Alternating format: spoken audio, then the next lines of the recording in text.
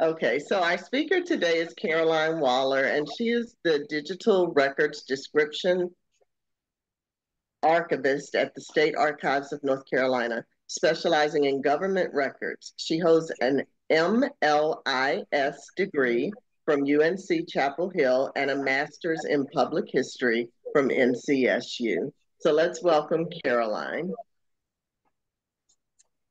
Hi, everyone. Am I sharing my screen? No, you have to do it now. Oh, thank you. I don't usually use Zoom, so. And if everybody else would go ahead and go off camera and make sure you're muted, we'd appreciate it. There you go. Yep. Let's see. It looks good. Yep, that is. All right, how does it look now? Looks great. Okay. All right. So as y'all have already introduced me, I'm Caroline Waller. I'm the Digital Records Description Archivist here at the State Archives of North Carolina. I've been with the State Archives for about 3 years. And for about the bulk of my time at the State Archives, I've been working on the Treasurers and Comptrollers Reprocessing project. So I'm so excited to share all of that work with y'all today. Let's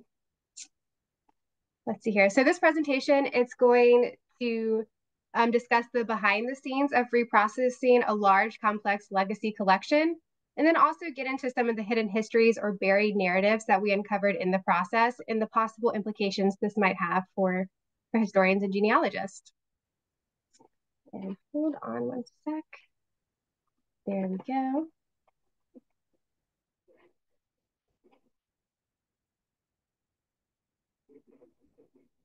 So a quick introduction on the Treasurers and Comptrollers Papers, or TNC as we call them. This is one of the State Archives' oldest collections and contains some of our earliest records. The main body of these records were transferred around 1920 or 1922 to the North Carolina Historical Commission, which was the precursor to the Archives and History Department. As I said, this contains some of our earliest records. Some of the earliest records are from 1682 in our Ports and Shipping Records series. And it roughly includes about 275 cubic feet of material. And if you look on the slide that shows the first 15 of the series, there's actually 44 series in this record group. And this is what this record group looks like when you go into DOC, which is our digital catalog. A little background on the processing of these materials. They were originally processed in the 1960s, and they were described in a 261-page finding aid. So essentially, this is a catch-all collection of early financial records.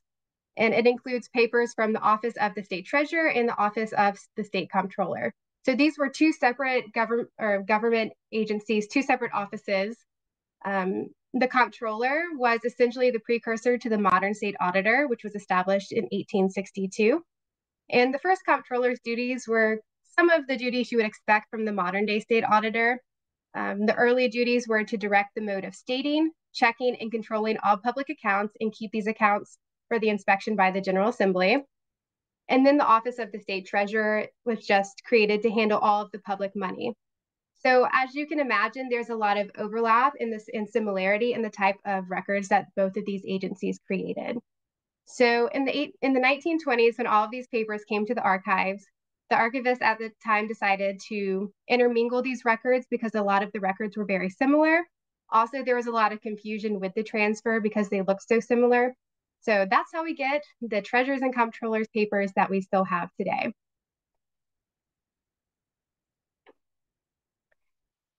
So in 2022, when we first started this project, this collection really hadn't been touched from a description or a physical preservation standpoint since the 1960s.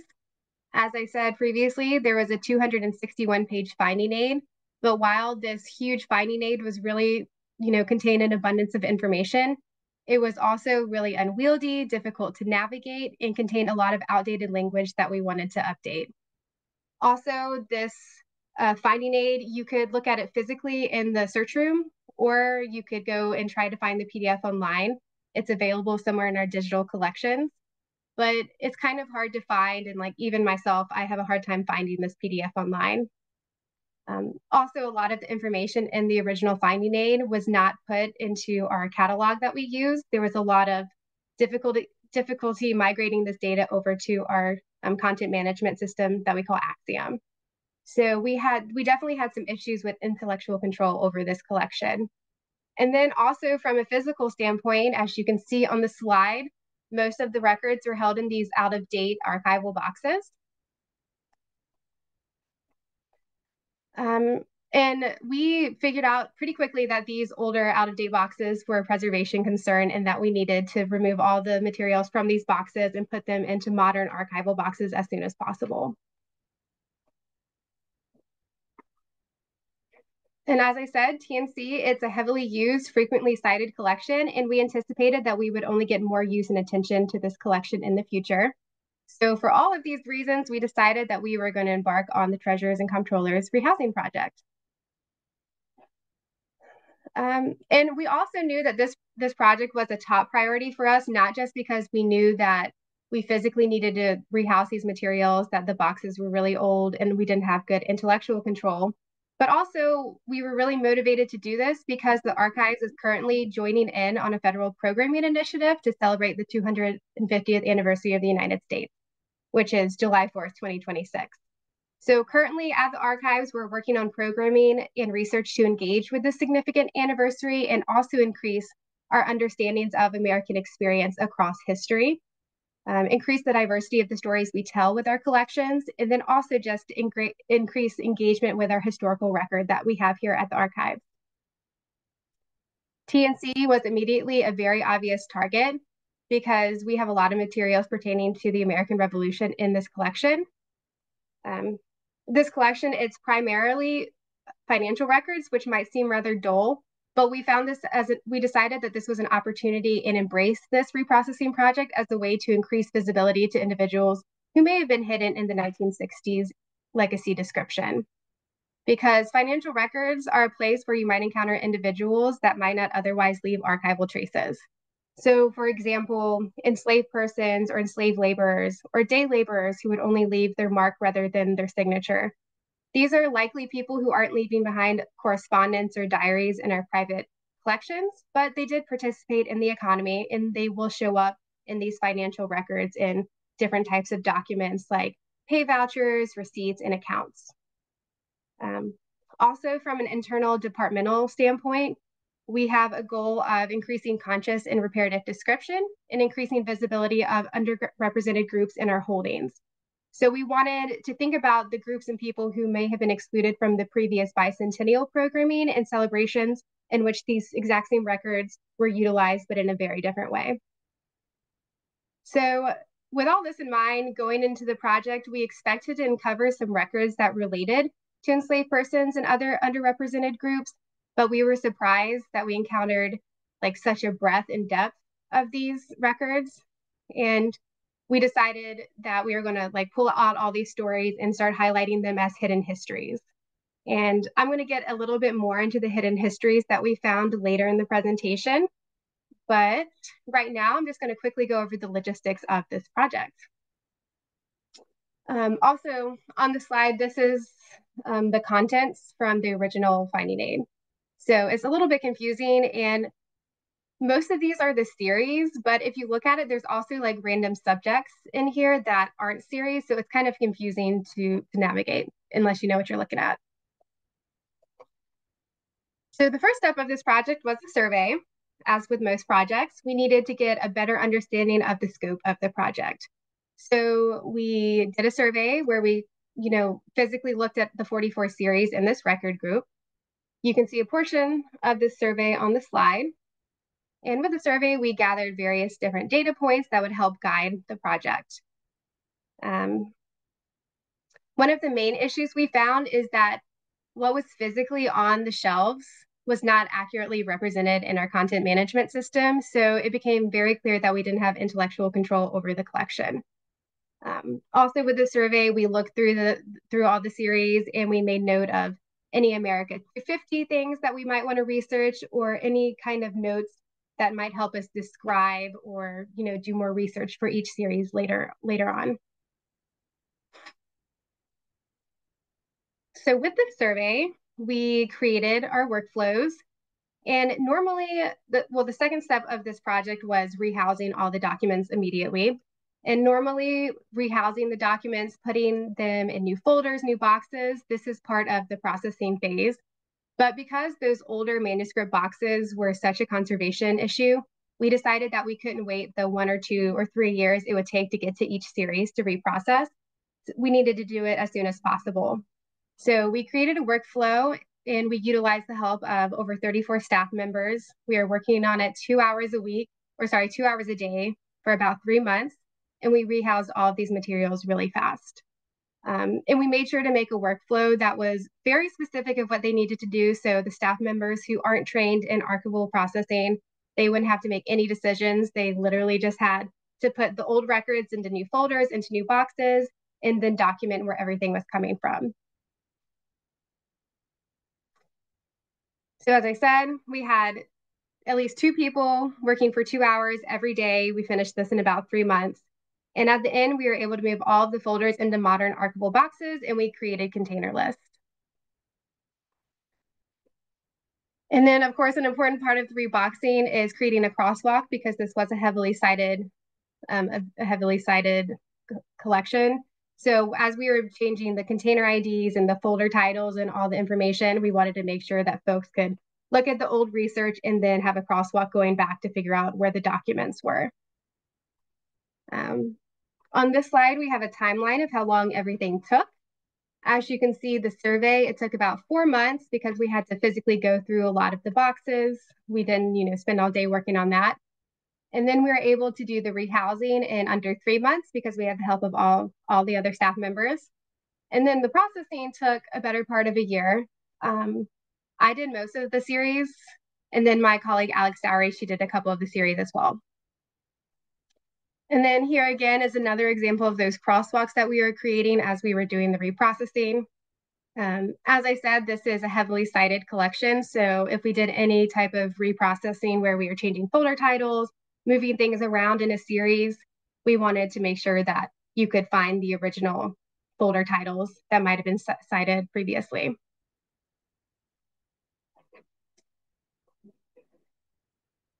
So the first series we reprocess is the port series. Here's an example of one of our processing plans. We wrote different processing plans for all 44 series. Not all of them were as in-depth as this. There's a lot of documentation, a lot of spreadsheets with all work behind the scenes in archives. And as part of the processing plans, we wanted to make sure that if we encountered any references to enslaved persons or other topics that we wanted to discuss with A250 programming, we wanted to slow down and take a closer review of all of the materials. This isn't something we would normally do, but because we knew that there was a lot of interest in this collection, and for all the reasons I've stated previously, we've decided to undertake that work as we are reprocessing this series. And this approach has allowed us to uncover what we call our hidden narratives. So with the port series, this was the first one we processed because we knew we were immediately going to digitize it. As of today, the port series is fully digitized and available online. But pretty immediately, we decided we want to process this series at a more granular level of detail because it contains some of the oldest materials from the archive. The series, it dates from 1682 to 1882. And on the slide, you can see an example of the legacy finding aid and how the port series was described versus the new finding aid that we created. So you can see we beefed up the description a little bit. It's a little bit more clear what's in the description or what's in the series based on that description. So this series, it contains the records of North Carolina's colonial and early American ports, records which provide some of the most robust evidence of maritime, transatlantic, and trans-American trafficking of enslaved persons into North Carolina during the 18th century. In the past, historians have used this series to explore this topic of transatlantic slavery, but we did not have any mention in the original finding aid or catalog. The series, it was originally processed in 1961 and 1962, but it hasn't been updated in 60 years. And while there was a finding aid prepared in 1994, we didn't notice any substantial edits to this 1994 finding aid. And we knew this was a hidden series because the title and the legacy folder titles didn't really give you an understanding of what's actually in the series. So we decided to do a folder level description and provide more robust description of the series with a scope and content note. So an example of some of these, hidden folders is on the screen. So if you see on the Legacy Finding Aid, there's a folder that's entitled Oath of Collector, Deposition, and Permit. If you're just looking at that, you don't really know what's in there. I mean, it kind of sounds like a boring folder to me. But once we opened the folder, we figured out that these were actually 3 separate documents that were totally unrelated. So they didn't all need to be in the same folder together. And the deposition was actually a deposition concerning the import of enslaved persons through Port Brunswick in 1789. So, with redescribing the collection, we made sure to put that in the container list so that folks understand that those are the materials that this series has. While going through these records, we were documenting all the references to enslaved persons being trafficked through the North Carolina ports. I counted 946 enslaved persons recorded in this series trafficked through the ports between 1773 and 1789. This, of course, we know is an incomplete record of the trafficking of enslaved persons through our ports, often from other American colonies or states, or from the Caribbean or West Africa. We've enhanced the description of this series to illuminate these records, which I think is one of the most important steps to increasing awareness and access to these materials. One of the most notable and egregious examples of trafficking of enslaved persons found in the series is on the screen. It is the record of the Lake Company, which was a company that was created by 3 enslavers, 3 businessmen named Josiah Collins, Nathaniel Allen, and Samuel Dickinson. And they trafficked 80 enslaved Africans from West Africa in June 1786 for the purpose of hand digging the Dismal Swamp Canal. So we have documentation of this event in the Port Roanoke account books. And as you can see on the screen, we have documentation of their arrival aboard the brig Camden. And we also know that the brig Camden made an additional trip to Africa, returning to Edenton with 70 more enslaved persons from Africa in March of 1787. But as I said earlier, all of these materials are now digitized and available online. And also, as part of this project, we've gone through the port series and we've documented all of the names of enslaved persons we've encountered. With this series, there weren't a ton of names. There's probably like 10 to 20, but all of those names have been documented and indexed to help with genealogists if they're looking for specific names. Another example of a series that has some hidden histories that we didn't expect is the Lands, Estates, Boundaries, and Surveys series. Originally, when I was going into processing the series, I thought it would be pretty straightforward. We would just have to, refolder everything, put it in new, nice archival boxes, and we would be done. But pretty quickly after opening up the folders, we realized there was a lot of hidden narratives found in the land and property records, particularly with the confiscated lands records. So on the screen, we have some examples of the documents from the confiscated lands records portion of this series. The confiscated land records detailed property that belonged to loyalists that were confiscated by the state during and after the Revolutionary War. And we found that, of course, this property includes enslaved persons as property. So we decided to slow down and investigate these records more and add this information to the series description. So on the screen, you have several examples of these documents of enslaved persons confiscated as property from New Bern and the Hillsborough district. If you look to the record on the right, it's documenting enslaved persons confiscated from Hillsborough. And you can see that some of these people are documented with their names and with their family groupings. So over the summer, we had an intern working on drawing out some of these hidden histories and also recording the names of the enslaved persons listed as confiscated property. And here's another example of the confiscated property records. This is an account of sale of 28 enslaved persons enslaved by Thomas Oldham upon his death. These enslaved persons were sold at public auction in Edenton on June 22nd, 1782. So as you can see, this document reports the name of the enslaved person. It either lists them as an individual or as a family unit, their new enslaver, and then the amount paid by the new enslaver to the state, because this was confiscated property by the state. Another example of a series that definitely needed more description is the miscellaneous group series. So there's actually two miscellaneous series in the Treasurers and Comptrollers papers. We have the miscellaneous group, which is all the loose papers, and then we have the miscellaneous volume series. We don't love that this is called miscellaneous group. It's not really giving researchers any information about what's actually in the collection. Typically, we wouldn't call a series miscellaneous because it's not very descriptive. But in this case, we decided we didn't want to change the title because it's been this title for over 60 years. Researchers have cited these materials frequently. But what we did do was to create an itemized description of what's in this series to increase access. And also we made sure to update the language because the language from the 1960s did not meet with our current conscious description standards. And you can see an example of this on the slide. Here's part of the legacy finding aid box list, and then the 2024 finding aid has the box list as well with some updated language.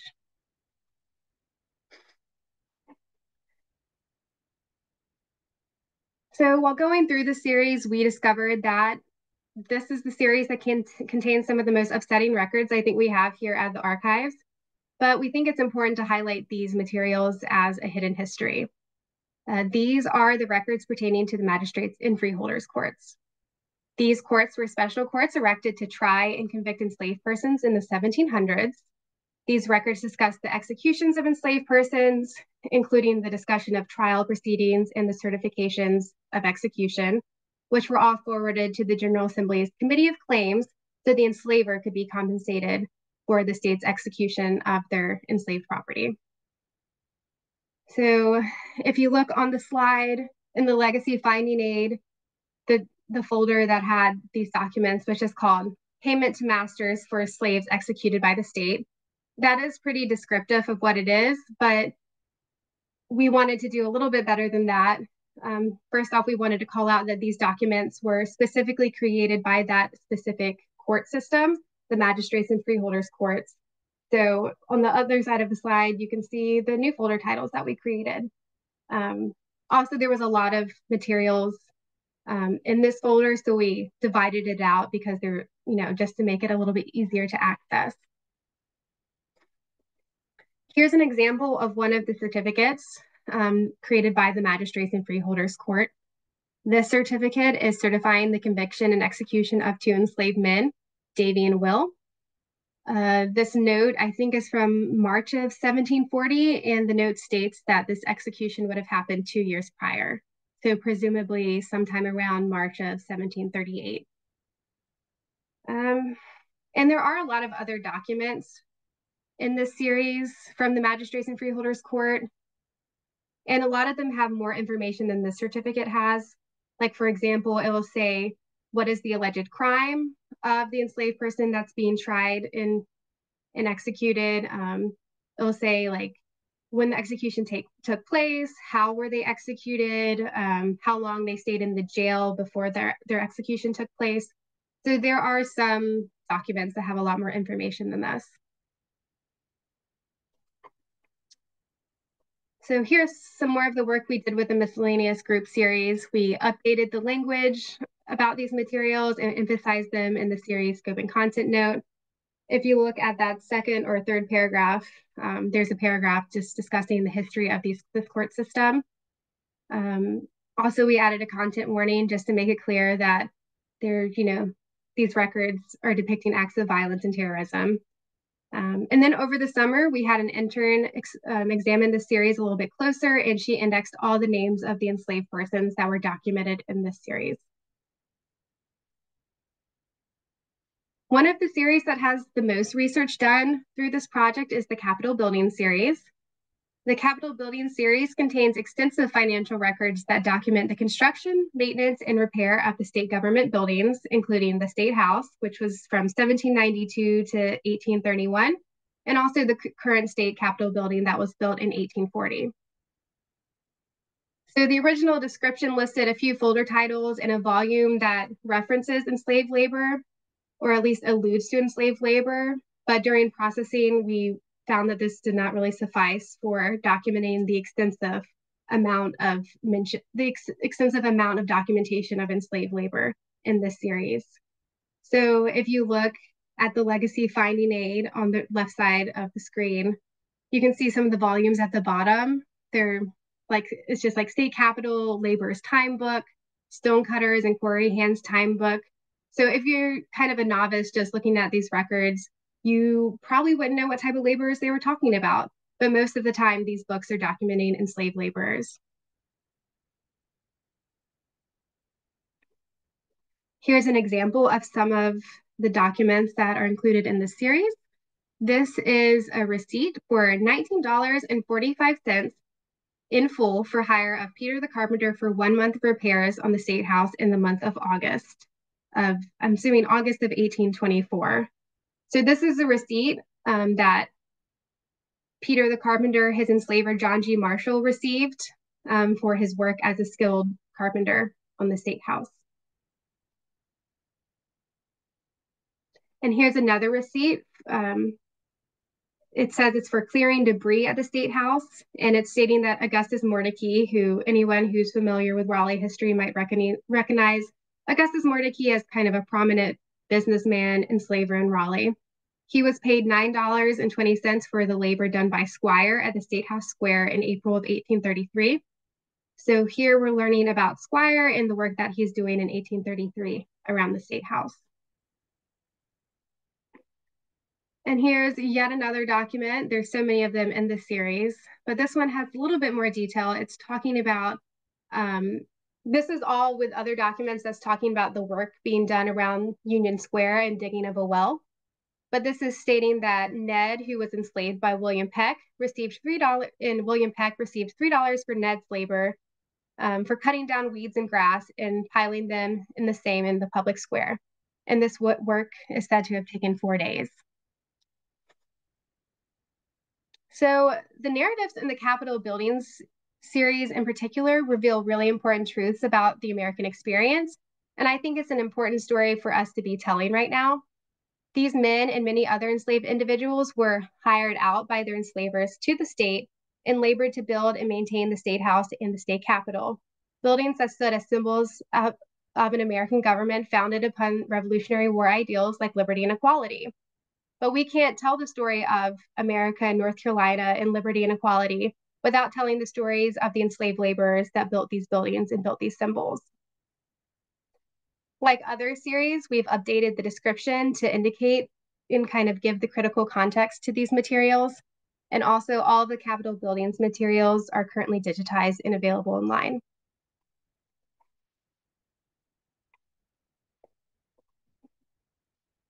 So the Capitol Building series provides one of the best examples of the impact that reprocessing has done for the archives and the outreach we've been able to do with all of this work.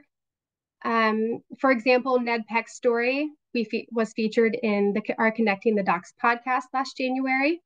I definitely recommend everyone to check out our podcast. They come out pretty frequently and they tell a lot of like the hidden histories and the interesting things that we find while we're processing our collections.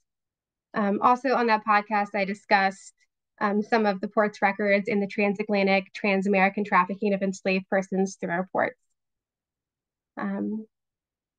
Oops. I go back.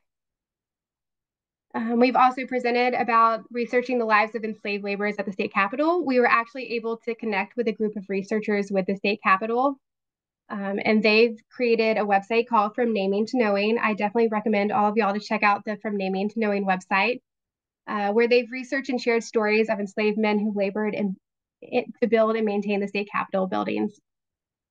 So we were able to connect with them and we were able to give them more details on Ned Peck's story, and they were able to update his story and his history on the website.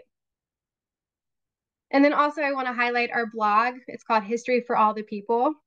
The link on the screen that says wpconstaging.com, that is the link to our blog. I wish it was a little bit more descriptive, but we've published a lot of different blogs about the work we've been doing, not just on this series, but others as well.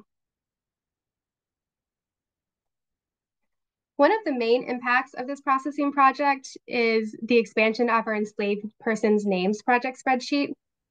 So currently this is an internal document where we add any information we discover about enslaved persons that we find while processing government records. A screenshot of some of the entries is on the slide, but this started in 2019 as a county project. We were really thinking that as we were doing county processing, if we encountered any names of enslaved persons, we would add it to the spreadsheet. But very quickly, and especially with the Treasurers and Comptrollers project, we realized we needed to expand this to include all of government records.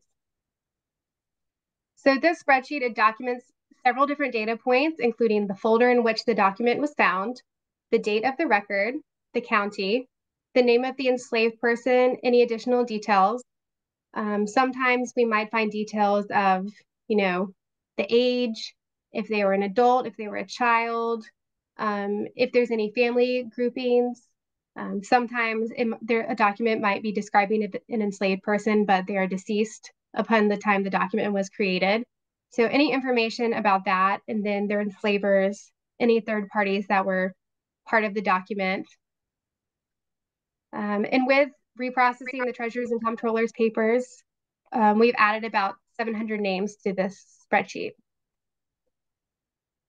And then using the data from the spreadsheet, over the summer, we had an intern work on expanding this data set, and she created a LibGuide or a collection guide that's focused on researching enslaved persons in this collection.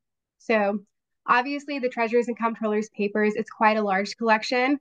And since our intern only had the summer, this LibGuide is only focusing on 3 of the series, but we do hope that we can continue to expand the LibGuide and discuss more series in the future, if I ever have time or if we ever get another intern. So the collection guide is divided into 2 tables. The first table, it's arranged by item. So each item that discusses enslaved persons, their labor, trafficking them through reports, anything like that.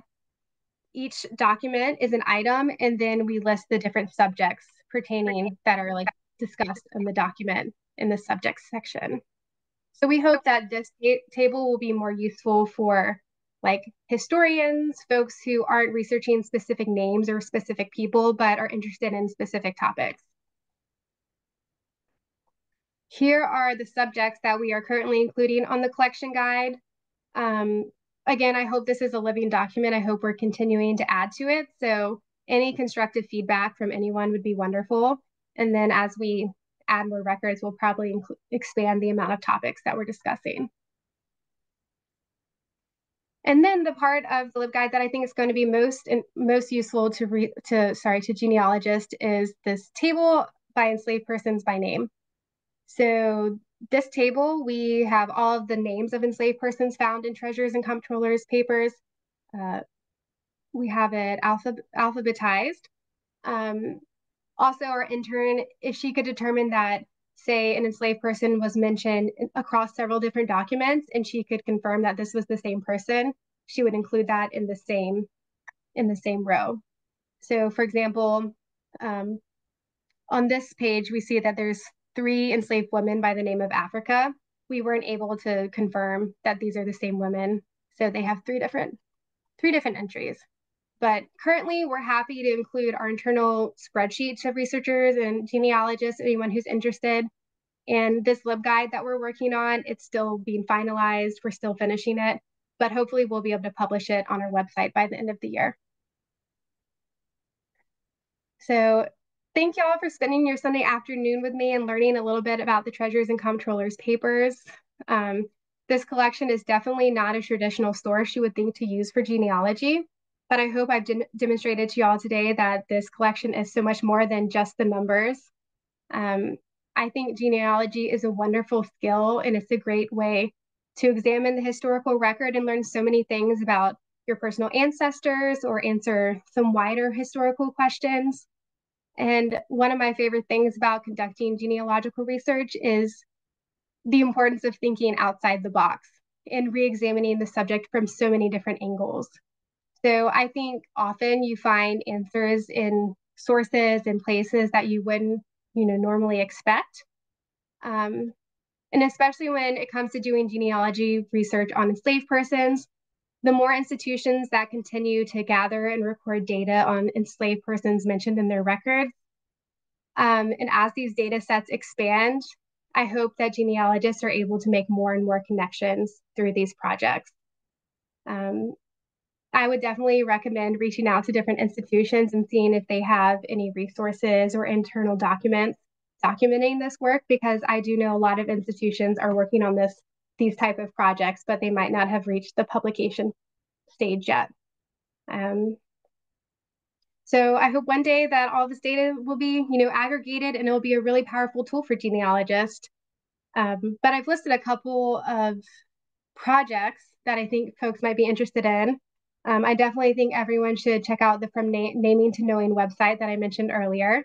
And then also, if you haven't heard of the People Not Property Project, this is a project where several institutions are collaborating and documenting names of enslaved persons found in county records.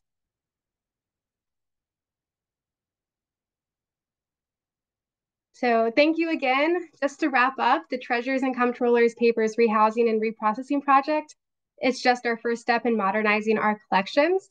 What we were able to do with this project is adjust the lens we're using to think about and describe this collection.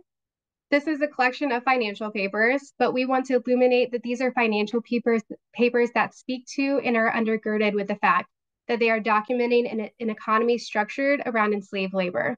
So this collection contains critical materials that help us understand really basic and really important things about North Carolina's economy and society through the 17th and 19th centuries. We want to illuminate and pull the veil away from these narratives. These are financial records, but they reveal how deeply slavery was embedded in North Carolina's economic system. They also reveal the layers of how enslaved labor interacted with the government, such as the enslavers hiring out enslaved laborers to work at the state capitol, or the government's involvement with public improvement projects like the Dismal Swamp Canal. The ultimate goal of this project is to make it clear to researchers that this collection is more than just numbers. These records are extremely important to documenting North Carolina's past and creating a more inclusive historical narrative. Also, I want to acknowledge that there's a lot of hidden narratives that we haven't had a chance to explore yet with processing, and that includes the American Indian experience. We know that the Treasurers and Comptrollers Papers has a lot of documentation of this. But as I said, this is an ongoing project. We hope to continue doing this work. And we also hope to continue to build on our initial work with our LibGuide, our collection guide. And I really hope the Treasurers and Comptrollers papers will be really useful to historians and genealogists alike. And I can't wait to share the collection guide with you guys soon. All right, thank you guys. That's about all I have for you today. Wow. Wow. Caroline, that was amazing. And it just was so fulfilling because I know that I did the right thing by asking you to come here today. The 3 blog posts were so fabulous. I knew there had to be so much more. So thank you on behalf of Let's Talk North Carolina Genealogy. And thank you, just for everybody, because that was wonderful. We do have, sorry, Taneya, we do have several questions for you. Let me just change the view here for a minute. And before you take down your PowerPoint, we do have someone asking if you could show the slide with the links on it again. Let me, there we go. Yeah, it just, we generally ask that people not, take pictures of the slides or anything, but do you mind people just screenshotting that one? Yeah, of course. I included our blog, the Naming from Knowing website, the People Not Property, and then at the bottom, those are the links to our digital collections that has the ports in the Capitol buildings. Hopefully the rest of it will be digitized soon, but it might be a little while. Okay, great. Oh, and it looks like someone, thank you, Andrea Price has put it into the chat, so that's absolutely wonderful. Thank you so much for doing that.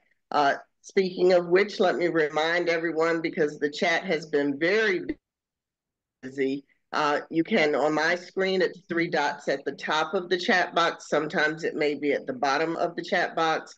click on those three horizontal dots and you should see Save Chat. And you'll want to do that now and then do it again right before we close the program. So Taneya's going to start with the first question for you, Caroline, if you're ready. And I'm going to go ahead and ask you to stop the share so that we can just come back into community. Thank you. All right.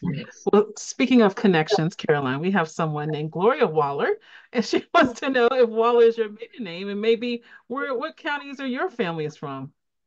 It is my maiden name. My father's family is from Rowan County. Okay. But I know All there's right. several branches of Wallers in North Carolina. Hey, well, Gloria, if that's a connection avenue for you, I'm sure Caroline wouldn't mind an email. So, all right. Our next question, let me go back to my list, is if I got this right. So Robert asks, can we get on a distribution list for records that are digitized at the archives as they are updated? What is the process for that? What would you recommend? That's a really good idea. I think for most of the series or collections that are digitized, they're typically posted about in our blog, History for All the People. So if you got on the blog listserv where you got, notified every time a blog is published, you'll probably get that information. Yeah. Okay, the next question is from Mary LaValle, and she's going to have a couple more coming up. And she would like to know, how are records prior to North Carolina's creation handled? Like colonial records? Before North Carolina became a state. So yes, they would be colonial. They're pretty much handled the same. So I really work with just like county records and state agency records. So in some of our county records, we have records prior to like the records from that area prior to when that county was actually created. I mean, we treat them all kind of the same. And I know that there is a colonial records record group at the state archives. That's not my area of expertise, but I would definitely reach out to the reference staff if you're interested in colonial records. Thank you. All right. I think so. David McCorkle asked, are there any plans to use AI to transcribe any or all of your digital collections, like Family Searcher is doing? He's noting that there are tons of people using that to find hidden ancestors in places they wouldn't expect. That's a great question. I'm not aware of them. I feel like that would be a lot of work, but it sounds like an exciting avenue to explore. But I don't have an answer on that. Maybe. Now, Tricia was asking about where the Connecting the Dots podcast could be found, and a couple of people Googled it and put a link in. So let me just make sure that's correct, that it's connectingdots.podbean.com. That sounds right. Yeah, you can find it pretty much anywhere you find your podcast. Yes, that's correct. Yes. So it's, Connecting the Docs, DOCS. Yeah, the Podbean is one location. So yeah, you would search by the title of the podcast across these platforms. All right. Taneya, you have Mary's question next. All right, let me go to my. I can. Okay, go ahead. And I'll do the one after that. Yeah. Okay, so Mary LaValle would like to know, are enslaved Native Americans identified in the record set? I have not found an instance of where it's saying that they're enslaved Native American versus just enslaved African descent. There very well could be. It just doesn't say like the race of the person, unfortunately, from what I've seen. All right, the next question I have, and maybe if I've missed one, Renata, you'll let me know. But Nikki asked, and someone else also asked, how can they look at the enslaved person spreadsheet? And Caroline, I think you mentioned it, but it wouldn't hurt to reiterate. Yeah, so it's an internal document right now, but if anyone is interested, you can email me and I can share it with you. Also, once the LibGuide is published, a lot of that data is going to be on the LibGuide as well. So hopefully that'll be published by the end of the year. I'm sure you're going to get a lot of emails from this particular group, and I'll be the. Someone's finding it useful. Yes, this is very useful. Okay, I may have gotten a little off also. Now, Robert asked about a URL to the research guide, but I think that's the same thing maybe that we were just talking I don't have about. a URL yet. It's still, we have to get everything approved by management and, all the editing finished before we can publish it on our website. So it always takes longer than we would hope. But hopefully by the end of the year, we'll have like somewhere we can send folks. And Robert also wants to know how individuals reviewing the scans can input data that they find into your research guide. I believe you can comment on our digital collections. I don't really work in digital collections that much, but I think you can leave comments if there's edits that you think need to be made, or you can just reach out to our public services staff if you see anything that needs to be edited. Okay. And before Taneya asks the last question in the chat, I'll just remind you, if you have questions, you can raise your hand and come right on camera or off camera and ask them yourself. All right. Let's see. The question I think this came through was Karen, will there be a breakdown by county? And are the records currently restricted to pre-1800? So for treasurers and comptrollers, like in the spreadsheet we've compiled of enslaved persons' names, if the county is obvious and it states it and we can tell what it is, we do have the county information. A lot of times it doesn't include that information because they're like state level records. And what was the second part of that question? The second part of the question is, are they restricted to pre-1800? No. No. Okay. Most of them happen to be more 1700s just because of the nature of this collection, but a lot of our county records on enslaved persons are typically closer to like 1860. Excellent. Okay, well, I'm going to go ahead and just thank you again, Caroline. And I don't know if you're able to stay for just a couple of minutes more until, in case someone comes up with another question. Taneya and I have a few announcements we'd like to make before too many people leave. If you need to leave, Caroline, we totally understand. So just thank you. And I hope you will take a look at the chat because you have lots of accolades, lots of, appreciative comments. Your talk was fabulous, and I know I can't wait to replay it just so that I can hear, every single word of it without being distracted. I'm going to stop the recording here, so let me do that. Except I can't find it. Oh, there it is.